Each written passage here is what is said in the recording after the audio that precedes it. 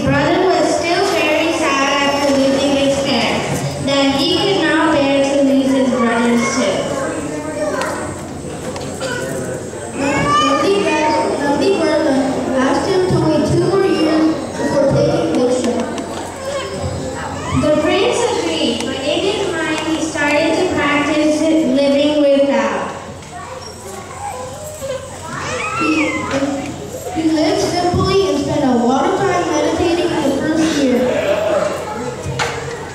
In the second year, he started giving away all the gold and silver and other things he had.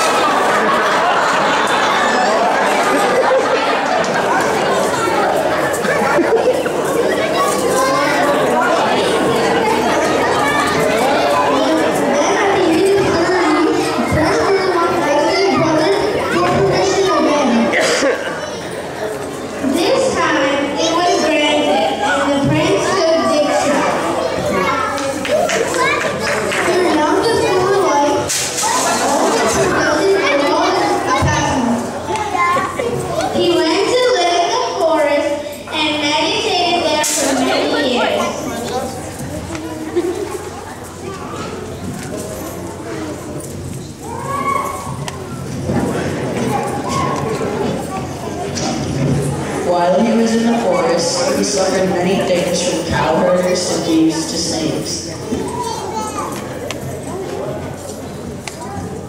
But if he never faltered and never felt any ill towards any being, if he had taken a vow of silence, he did not break it. Once a cowherder came upon him sitting under a tree and asked him to watch his cows for him. Although Mahavir did not answer, the cowherder did not wait for an answer either. When the cowherder returned, his cows had wandered off. He yelled at Mahavir for not watching his cows properly. King Indra intervened and explained that Mahavir was in meditation. The herder felt badly. Mahavir decided to take 5 vows. 1. Don't stay in place too long. 2. Meditate. 3. Observe silence. 4. Use hands for eating. And 5. Don't flatter any householder. Mahavir traveled through many areas, meditating and studying. One night, Mahavir was in deep meditation. As night fell, he was all alone and the demons came to haunt him. But Mahavir did not react at all, and finally the demons gave up. Yashvi asked for forgiveness, but Mahavir called him his friend, not enemy. Mahavir spread love to all living creatures.